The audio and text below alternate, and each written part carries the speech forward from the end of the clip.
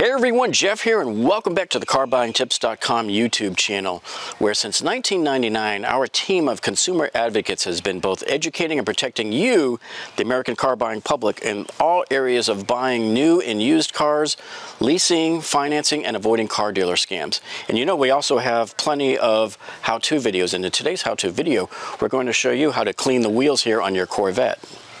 Now, as you can tell here, this is a black aluminum painted wheel here. And I know a lot of people that have black wheels may look at it and think, oh yeah, the wheel looks clean, it's black, I can see it. But this wheel is actually quite filthy, and we're going to show you how filthy it is. And you'll be totally amazed at how it's going to look, how different it will look after we clean it. Okay, so as you look here on the barrel of the rim here, look at this right here. Now watch this. That shows you how dirty it is right there. And then if you look down here by the Corvette logo, let's show you some more right there. So you can see the real true color underneath all of that dirt there. So these rims here are really, right now, are not black. They're more brown and gray, but we're going to take care of that. And also look right here on the brake caliper. See that? So we've got some work ahead of us.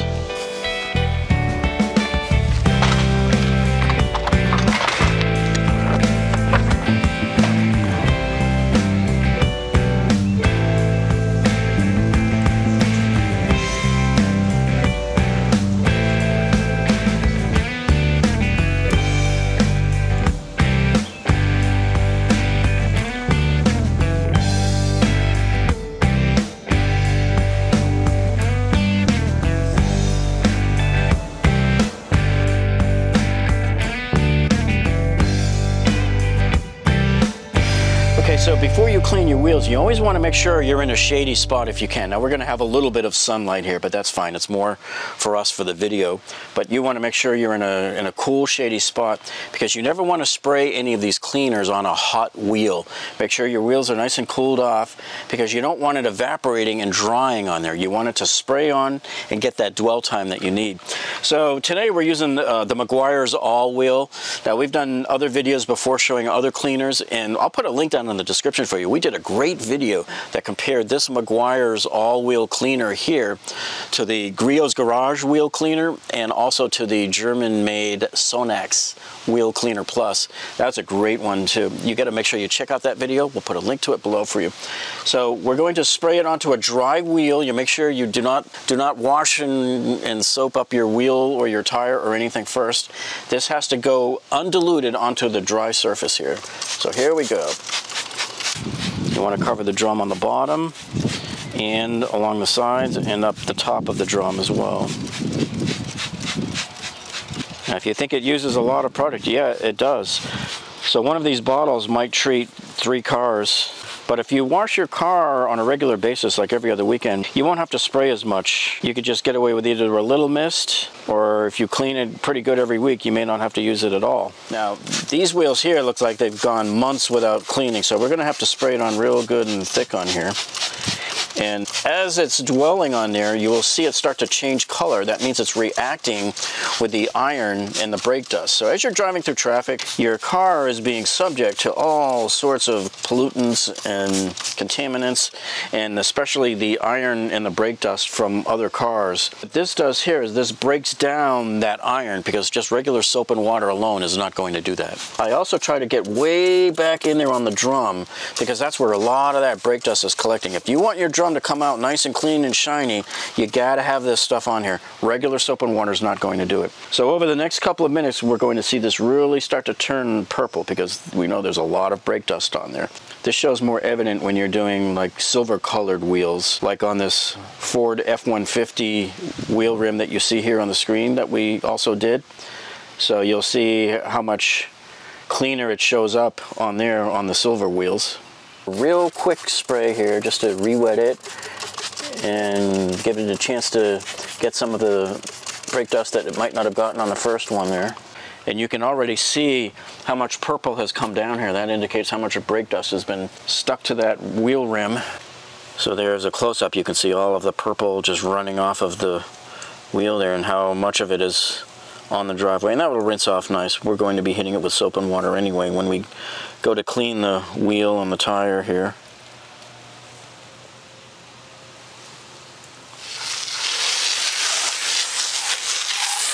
You can see all of the purple running down the driveway there off of the wheels. Shows you just how much iron was in all of that brake dust there.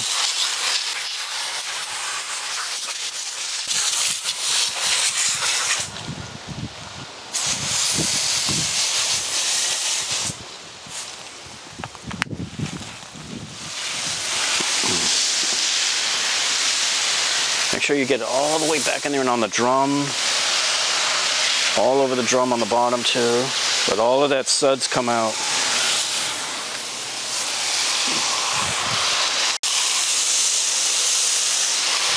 You can see all of the purple running down there. So here, without any scrubbing yet, all we've done here is just spray the wheel cleaner and washed it off. And it's already much better than it looked before. You can see all the nice shiny black, and you'll see maybe still a little bit of dirt that might come off. But we're going to soap it and scrub it right now. But I just wanted to show you how what we thought was matte black wheels before, they're really actually shiny black wheels. These are painted aluminum wheels. Okay, now we're going to be using our wheel willies. We have a small one, a medium one, and I've got a large one over in the bucket. But if you've never seen these before, these are the best things in the world. You gotta get yourself some of these. We use these all the time, and they call them wheel willies because this material feels just like a carpet. So it's a soft method of mechanically removing the dirt off of your wheels and rims there. And so these are great tools to have. And we'll put links down in the description below here for you so that you can go and check these out yourself. And this tool right here is a great tool to have. This is the sponge brush here that we use for cleaning the lug nuts. So this fits right around the lug nuts and gives them a nice scrubbing. So if you've ever been frustrated, well, I can't get my lug nuts clean, how am I going to get around them? This is how you do it. You don't mess with the little brushes and stuff. This is a great tool to have, and we'll also put a link to this down in the description below for you. Okay, so we're going to start off here with the large wheel willy, and these are great for getting way in the back there and cleaning the drum. It's so important for you to clean the drum because you can see there's a lot of dirt that's going to come out of there, but when you clean that drum and it gets nice and shiny in there, it helps reflect all of the light on the outside as well. So it makes the wheels look even that much cleaner. It's much more effective on silver coated rims. When you have silver colors, things that are a lot brighter and shinier and glitterier in the sunlight. Like, and specifically on our set of Mercedes rims, you can see it comes out really good there. Now, the big wheel willy can't fit back in there by the brake caliper, so for that, we whip out the smaller size wheel willy, and we can usually get in there behind it, see? Because believe it or not, you might think you don't see it, but it does make a difference to be able to clean in those little areas. And see, so the medium-sized wheel willy is great for hitting all of these small nooks and crannies.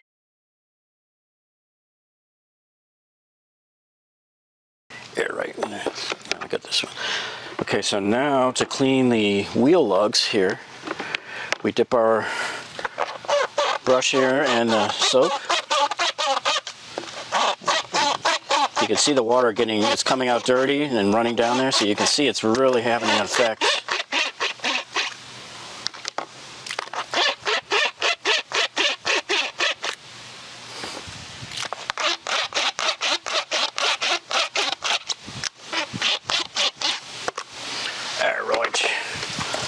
Alright, so now we'll take the overall brush here and we'll do the wheels and the tires.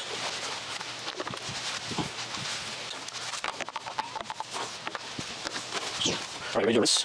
Alright. Now comes the rinse cycle. Okay, now comes the wiping down cycle. And wiping with a towel is important too, because A, it removes any kind of water spots that you might develop there. And it also is your last chance to remove any other brake dust or dirt or anything that might have been left behind that you missed from the scrubbing and brushing. So now you have a nice, beautiful, shiny wheel here. This is ready for showroom almost. Once we let these wheels dry some, we're going to apply some tire shine on there. And we're going to try two different types here. Okay, so now you can see how beautiful and shiny black these rims are now.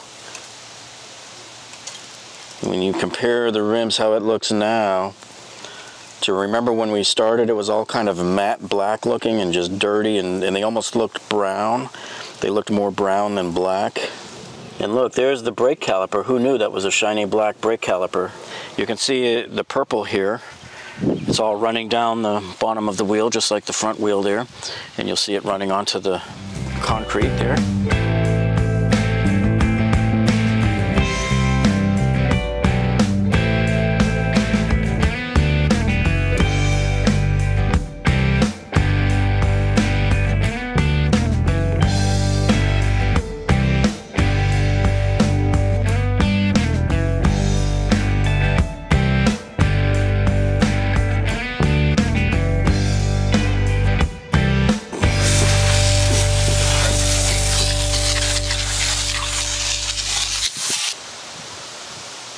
So now just look how shiny this wheel is here. Nice shiny black paint.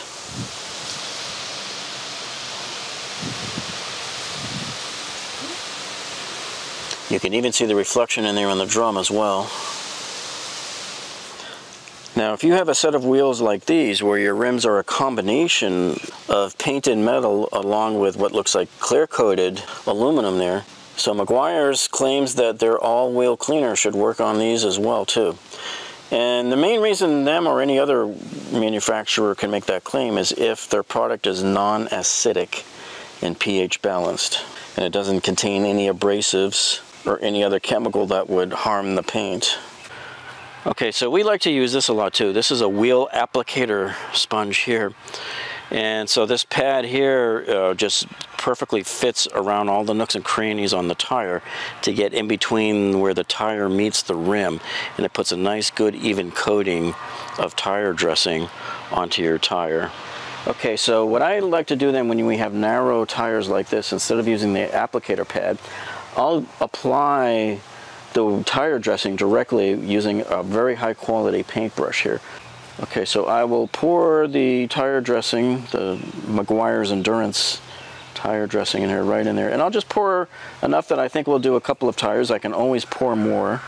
So we like to put a cloth down here under the tire, just in case when you're brushing on the tire dressing here, you don't get any onto the ground.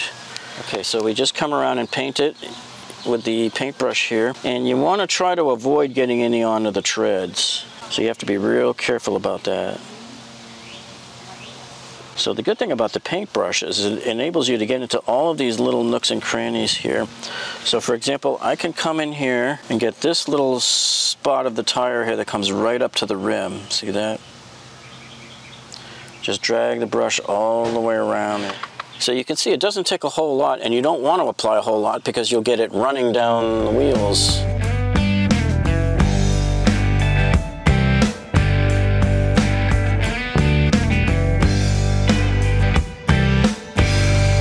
So there's our tire with the dressing on it. We're going to let it dry for several minutes because you don't want to just get right into traffic and start driving around with this wet. Make sure that none of it gets slinged off. And so any excess that gets on your rim, you can just wipe it off. You want to do it fairly quickly with your towel before it has a chance to dry or collect up on there. Okay, so now we're going to try the spray version here, this classic tire shine here, and we're going to see how this works. Now, some people tend to like these kinds of sprays here because it's quick and easy for them. They don't have to get all messy and taking time to paint.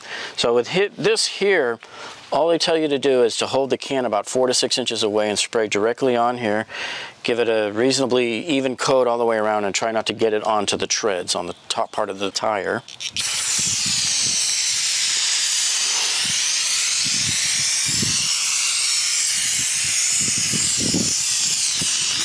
And if you need to go around and get a little bit more, you can do that too. We'll hit it twice here. And now once you've sprayed it on there, you want to wipe all the excess off the wheel rim. And it's so important to have this cloth down because this particular spray will leave marks on your concrete. So you really have to do some rinsing and scrubbing immediately after if you've got any on there. So here we can see the front left driver's tire here looks really nice here, nice and glossy in the sun there. And the rims are looking nice and glossy as well. Certainly looks a lot better than it did when we first started.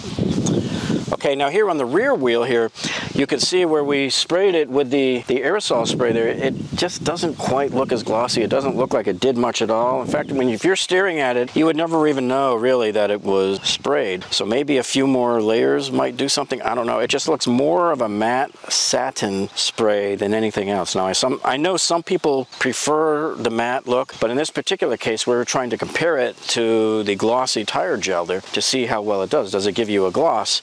Especially since the can says that it gives a gloss to the tire here. I would say the spray here on the rear tire was not very impressive at all. Over the years, we've always come back to the Meguiar's Endurance because it goes on really nice and it lasts apparently longer than most of the other products we've tried. And we have not yet, by the way, from any manufacturer seen an aerosol tire coating that we've liked. No manufacturer has impressed us yet. So here you can see the tires here side by side here. So again, even from this angle, it just doesn't look like anything was done to the rear tire. The front tire looks great, nice and shiny and glossy. Goes beautiful with that beautiful fire engine red there, but the rear tire, not so much. Well, I hope you're enjoying this video so far, and if you are, hey, do us a favor, give us a thumbs up down below. That lets us know that you like us. And if you haven't subscribed yet to the carbuyingtipscom channel, click on that subscribe button down below, and then click the little gray bell icon next to it and tell YouTube, because you don't want to miss any of our uploads. Well, that's it for this week, folks. Thank you so much for tuning in, and we'll see you on the next one.